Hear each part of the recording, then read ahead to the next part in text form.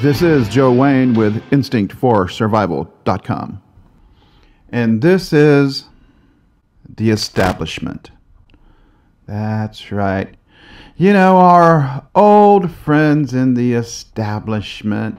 You know, the establishment that controls the right and the left and the imagined center. Yep, those guys and those gals. So, one question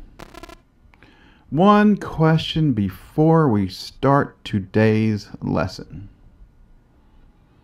And anybody who has an answer, please go ahead and hold your hand up high so that I can see you in the digital world. So, first question. Who and what is the establishment? Bueller.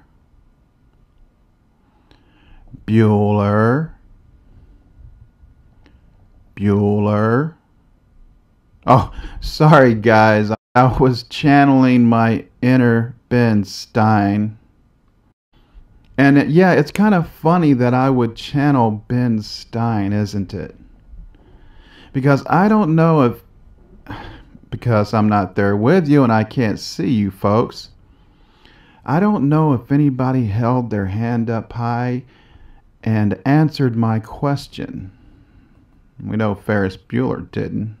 Little asshole.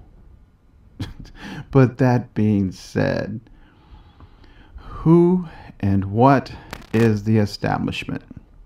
Well, first and foremost, we all know that the establishment is both wings of our political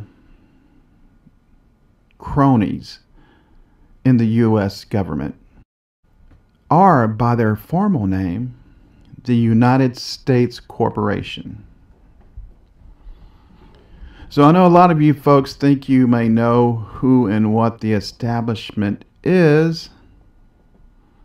And for those of you who do, well, you'll just have to beg my pardon and bite your tongue, because there's a lot of us who don't, or a lot of you who don't, because I know exactly who and what the establishment is and what their agenda is. The establishment, none other than the, well, some call them the Rothschild Zionists, you know, of Rothschild banking cartel infamy. And yeah, they're right. They are a big part of the Zionist political agenda.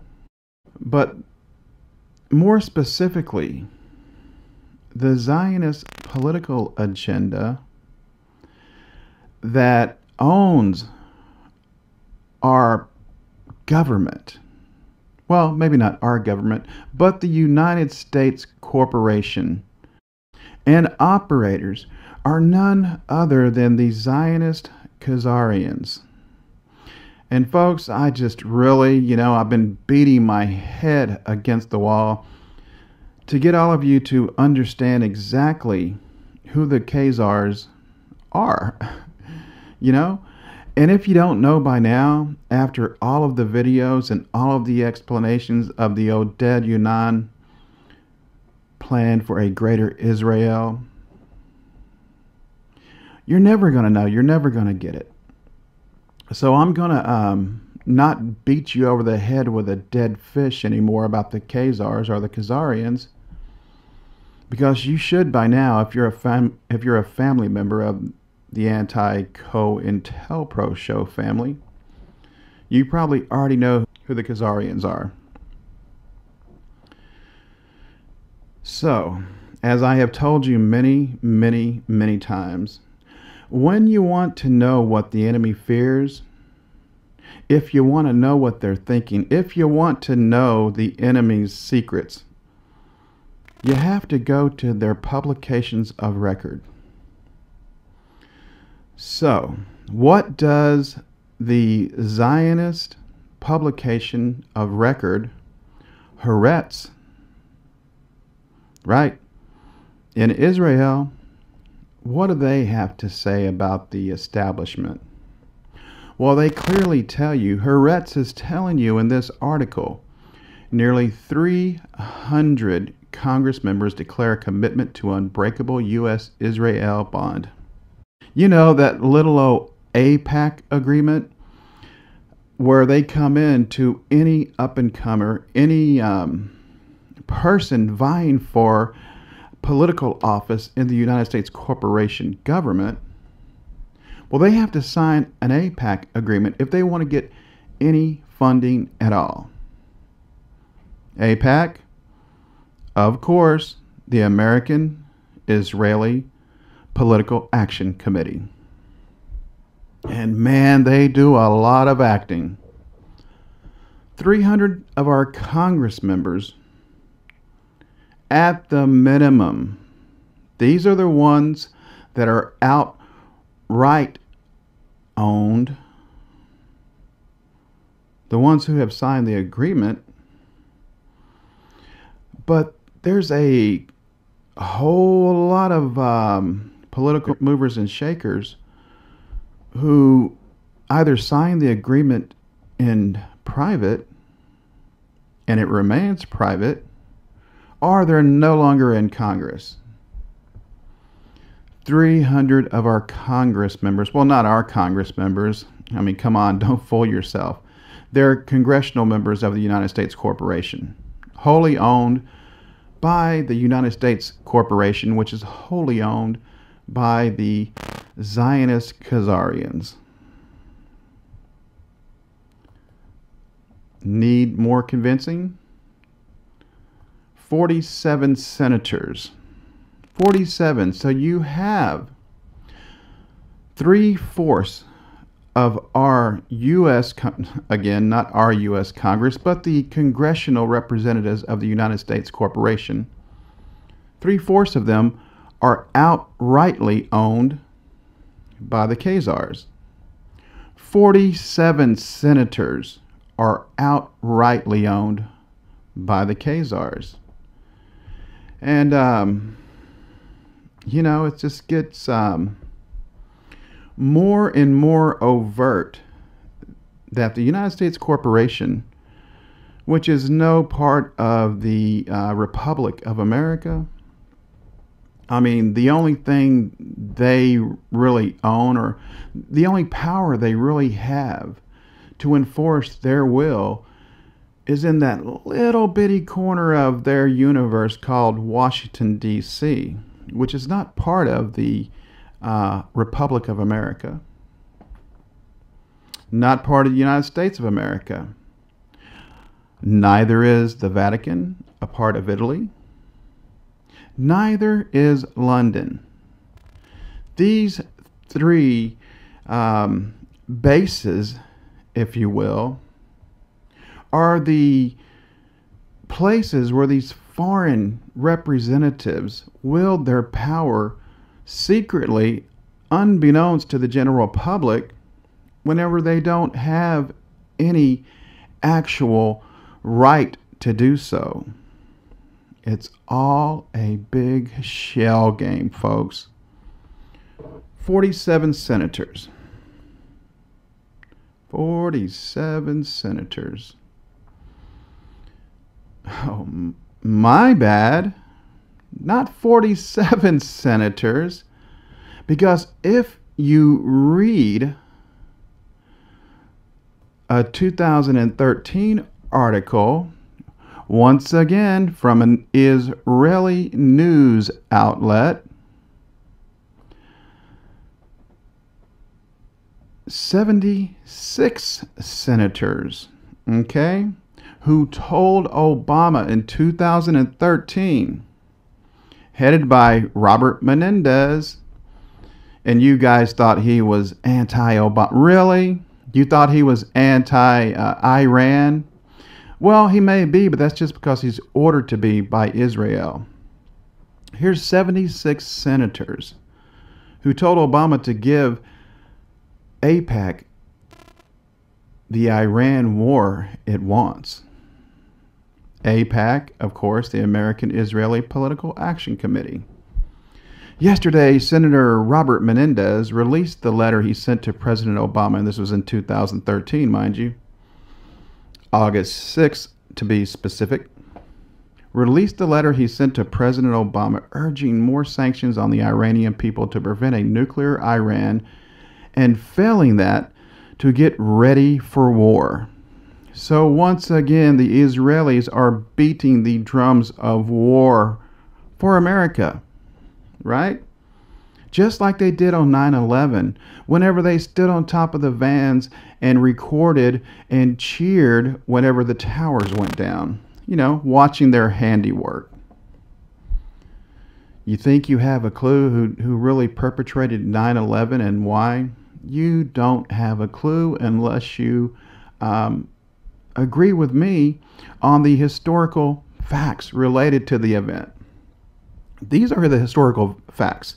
These aren't subjective hyperbole, based on fear, that most powerful emotion that the Zionists use to whip us all up into a lather, to whip every one of us up into a frenzy, to get us to bow to their will, right? Because they own all the news outlets. Come on, 6 organizations own 90+% of the media outlets. 90+. These 6 organizations are all headed by Zionists. And if you guys are saying, well, at least we got that good old Trump, Trump, the anti-establishment candidate, the one fighting for us, even though he has some really screwed up opinions on eminent domain, well, that's basically because he uses eminent domain to take away private property so he can build his casinos, right? It's supposed to be used for the public good, for a public facility that is going to benefit the public. But he's all for it because eminent domain actually benefits the Khazarians and their agents and their cronies. Well, he's not so much a libertarian on the whole war issue. He's wanting to go and just bomb the hell out of everyone who opposes the U.S. I mean, come on, let's make America great again. Let's make America hate again, is what he really means. You have to know how to translate the Zionist agents. Well, Donald J. Trump is no anti-establishment, anti-Zionist agent. Because words are meaningless, folks. You have to look at his actions. And anybody's actions. If he was a political crony for all of these years, instead of one of the puppeteers of the political cronies for all these years, we would have a record to reflect on. But we don't have that. But as we do not have a political voting record, we do have a record. And this record is in the form of the news articles. Where Ivanka Trump opens up about converting to Judaism, right? Ivanka Trump opens up about converting to Judaism. That's right.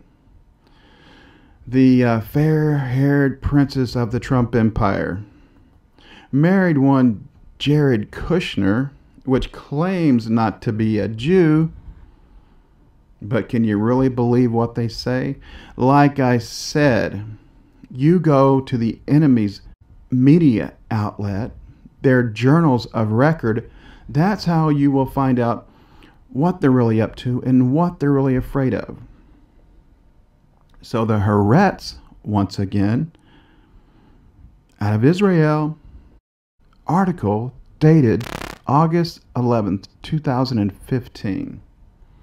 How Jewish values help Ivanka Trump stay classy. Yeah, those Jews which aren't really Jews, they're Khazars, are so damn classy. You ask the Palestinians that they brutalize every single goddamn day just how classy they are. I think the Palestinians, they would know. Their land was stolen in 1948 by NATO and the Rothschild banking cartel and their agents and the Khazarian Zionist agents of the time that are still around, some of them. Yeah. So Ivanka is staying classy by staying a Zionist, an establishment-owned Zionist. Well, here's an article. Another article. Ivanka Trump and husband Jared Kushner tout benefits of Shabbat observance. Seems that these movers and shakers of the media world, of the real estate world, he's a big-time real estate mogul just like his father-in-law, Donald Trump, seems they are so observant of the Jewish holy days, they even turn off their phones for 25 hours. Well, folks, if you've seen my video on Ted Cruz, you will know that he was booed off stage. And he was about ready to fight the crowd over his allegiance to the Zionist Khazarians, right? They call themselves Jews. They're not Jews. Jews are black. Read your Bible. The Pharaoh didn't kick white Jews, didn't try to enslave white people. He enslaved black Jews. Okay? Get it right. Read your Bible if you believe that journal of record, right? That the Flavians actually wrote. But we'll leave that there for a moment and go ahead and watch my historical video on who created the Christian religion, right? I'll go ahead and leave cards to all of these videos where they booed Ted Cruz off the stage for being a Zionist agent and the history of religion. Once again, folks, the Anti-COINTELPRO show is not your echo chamber. The truth that I provide historical documentation will not always be comfortable, because when your worldview, your old paradigm that you have grown up and has instilled and been programmed into you over multiple generations, it's not very comfortable when that paradigm is crashing down around you and your mind is trying to save itself from any new information coming in. So, not your echo chamber. So what I tell you and what I provide the historical documentation for, not subjective beliefs. I don't have anything to do with belief systems. As it pertains to making my videos, whenever I tell you that what I am showing or what I am sharing is historical in nature, I will provide documentation. Now, I do periodically, because I do have an esoteric side as well, a spiritual side. I am a human being, When I talk about those issues, I will be sure and let you know they're a subjective belief system, something I can't prove, but that I feel is true. Like God, I have a subjective belief that there is a God. I'm no atheist, but I have a historical, fact-based knowledge that religion is a lie. As I'm sure a lot of you do as well. That's why you're here at the Anti-COINTELPRO show. And I'm sure you'll let me know just how crazy you think I am if you've never spent any time investigating historical facts. How would you know? All you know is what you're told in the mainstream media movie complex. In the mainstream establishment, political, Zionist owned and operated government of the United States Corporation. Well, here's another article relating to Ted Cruz, where once again, and this is a September 16th, 2014 article, where he is praising Israel and he pledges his allegiance to Israel. Once again, folks, this is completely illegal, what they are doing. Every time one of our so-called political representatives, every time they pledge allegiance to another country, and yeah, that's including Israel. I know it seems like they're just as big a part of the U.S. as the U.S. actually is, but they're not. They're a foreign government. Well, the Logan Act. The Logan Act makes this 100% illegal. 100%. Now, the Logan Act was passed in 1799, so it's been completely illegal for a whole lot of years. And the act was last amended in 1994. So it was passed in 1799 and last amended in 1994. And here's what it says.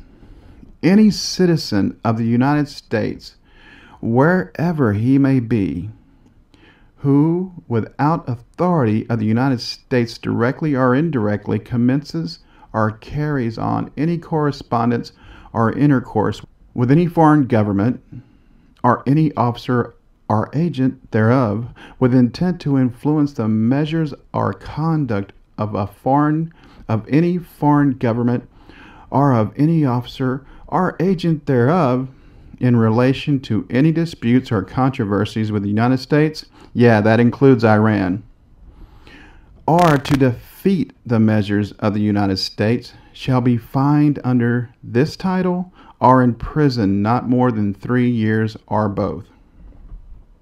So get it right, folks. Every one of these officials of the United States Corporation, if they took the oath of office and swore on a Bible and swore to the U.S. Constitution, they are in direct violation of the Logan Act and of our U.S. Constitution, and they should be jailed or at the very least fined every time they talk about their support of Israel. Every one of those 300 congressmen should be fined and in prison right now. Every one of those 76 senators and every one of those 76 senators should be fined and are in prison, or both right now. They have continuously violated the Logan Act, and they will continue, especially if the person who says he's an anti-politician, Donald Trump, but in reality is actually a mega politician, a puppeteer of the politicians for years now. He's in violation too if he becomes the president and continues this love affair with the Zionist Khazarians. Well, now you know. Now you know who and what the establishment is. Now you know who and what owns and operates the majority of our so-called quote-unquote political representatives in the United States of America. Now you know, and hopefully you can, there's not a whole lot you can do about Donald Trump. Yeah, he's a presumptive nominee. About the only thing we can do, folks, at this point is get together as the Republic of the United States of America, what we actually are. We have never became another entity called the United States. We are still the Republic of the United States of America. If our states and our governors will stand up with the people of their locales, of the people that reside within their borders that they govern, if they will stand up and say, hell no, we're done. We are done. We are going to not take part in your tyranny, your lies, and your deception. We are not going to take part in your violation of the U.S. Constitution on a daily basis. Republicans and Democrats and every mainstream establishment political representative and potential political representative within the borders of these 50 states. Remembering the only power that the representatives of the United States Corporation have are within the borders of Washington, D.C. That's it. Just like an embassy, folks. That's what D.C. is. It is an embassy of the United States Corporation. Just like the Vatican is an embassy of the Roman Empire. Just like London is an embassy. Yep. Right there in the middle of Britannia. They're all foreign embassies, and they should be treated as such. And when they break our laws, they should be thrown out and never allowed to enter any one of our 50 states ever again. This is Joe Wayne with InstinctForSurvival.com. Good day. Because I don't know if, because I'm not there with you and I can't see you folks, I don't know if anybody held their hand up high and answered my question. We know Ferris Bueller didn't. Little asshole. But that being said, who and what is the establishment? Well, first and foremost, we all know that the establishment is both wings of our political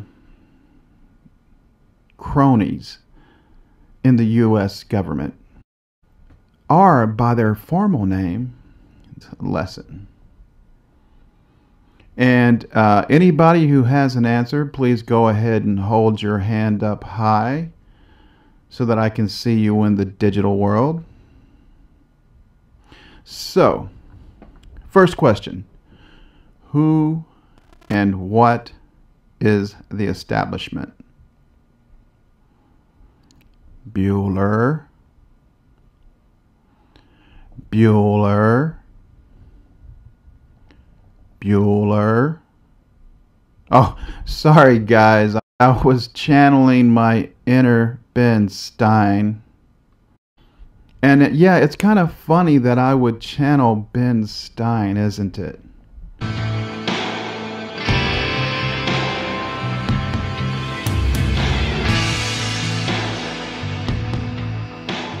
This is Joe Wayne with InstinctForSurvival.com. And this is the establishment. That's right. You know, our old friends in the establishment. You know, the establishment that controls the right and the left and the imagined center. Yep, those guys and those gals. So, one question